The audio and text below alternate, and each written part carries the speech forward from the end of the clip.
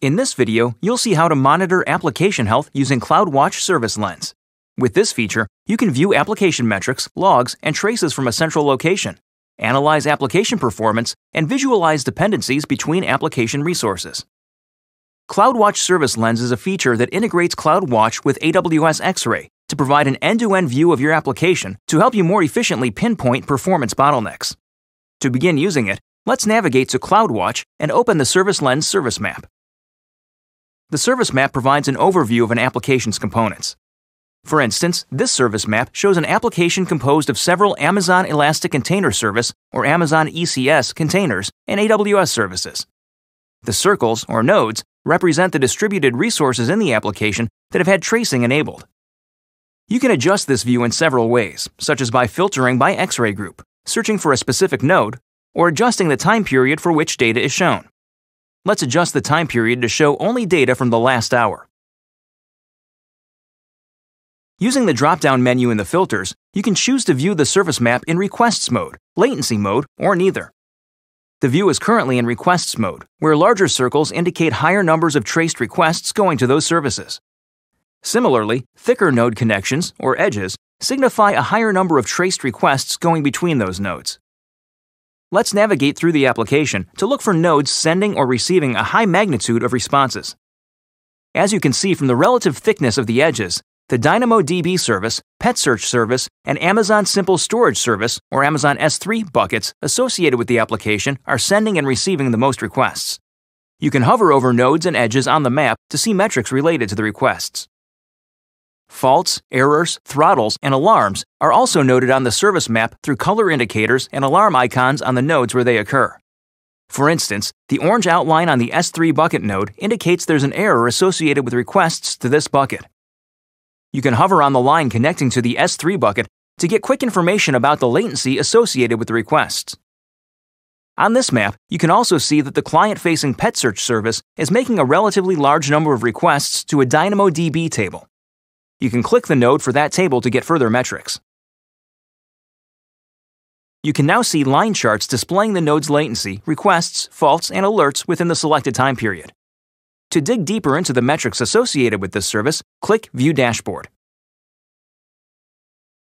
The service dashboard provides additional metrics associated with the selected component. You can also select different services to view by using the drop-down menu. Scroll down to see the other metrics on the dashboard. This node map shows only services with connections to and from the DynamoDB table. Notice that both the Lambda function and the Pet Search component are making requests to the DynamoDB table. Let's select the Pet Search component and navigate to its dashboard to take a closer look. This is a node map of the services that send and receive requests from Pet Search. You can continue navigating in this way to identify locations in the application architecture that send and receive the most traffic. Let's return to the service map. Currently, the service map is displaying only nodes associated with the Pet Search component. Let's return to the full map. As mentioned earlier, you can view the at-a-glance service metrics by requests or by latency. Let's switch to latency mode. As you can see, the sizes of the nodes and the thicknesses of the connecting lines have changed. Notice that a good deal of latency is associated with the Pet Site ECS container. Let's select it and use the tools available to us in ServiceLens to diagnose the latency. As in the previous mode, you can click a component to see its primary metrics, or you can view a dashboard with more details. You also have the option to view containerized applications and microservices in CloudWatch Container Insights. For the purposes of this example, let's look at the traces associated with this service. Here you can see the traces associated with varying types of requests and responses to and from the pet site. Scroll down to see some of the options. You can filter these traces by various parameters, such as status, response time, response code, and URL queried. Let's filter by HTTP method. In this case, we want to show only those that sent an HTTP post request to the pet site service.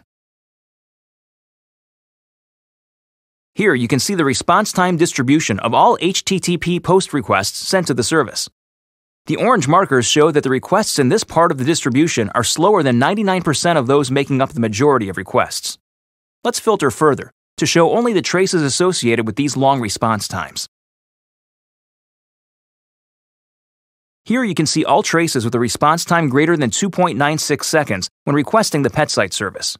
You can also see the time each request was sent, its response code, and the URL it attempted to access. Let's look at the details associated with the first trace. This trace map shows the full path of actions associated with the trace. Scroll down to see more. The summary gives key details for the selected trace. The segment timeline tells the story of the trace. We can see the course of all events, from the initial post request to an error associated with a put bucket action for an S3 bucket. You can choose any segment in the timeline to view additional associated metadata, including errors where applicable. Let's continue down the page to look at the logs associated with this trace. 2 logs are associated with this trace. The first log is an entry for the initial request to the pet site resources, while the second log is an entry for the pet search resource. Select the first log.